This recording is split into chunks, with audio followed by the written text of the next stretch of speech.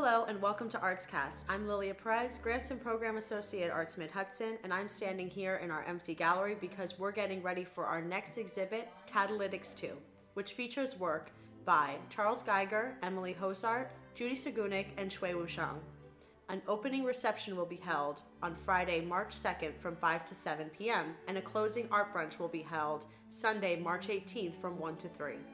Next up for our gallery will be Artists Respond to Poetry. We received over 150 poetry submissions, and the participating artists will be responding to those poems through their own work.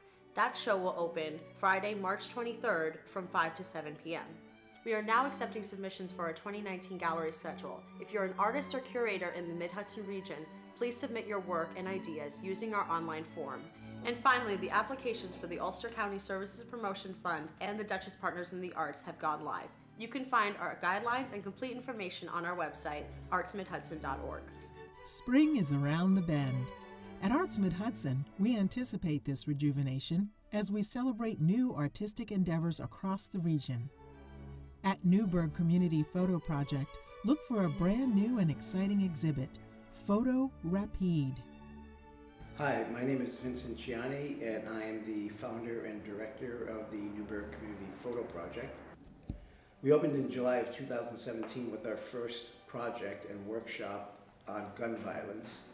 Our mission is to teach photography and related media to an underserved population here in Newburgh while they are working on projects that are related to their community.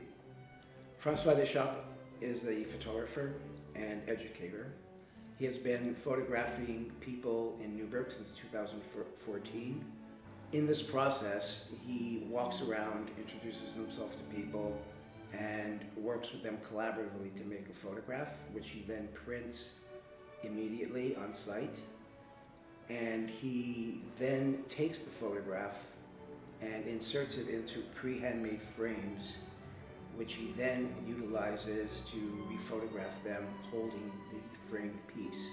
The show is up until March 17th, 2018.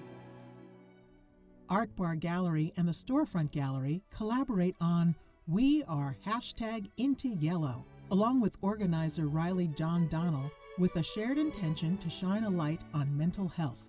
This exhibition is of optimism-inspired works by an array of local artists, collectively using Pantone color International Optimism Yellow. Journey to beautiful and bucolic Wassaic in eastern Dutchess County, where Wassaic Project offers their latest exhibit, What We Don't Realize When We See Things.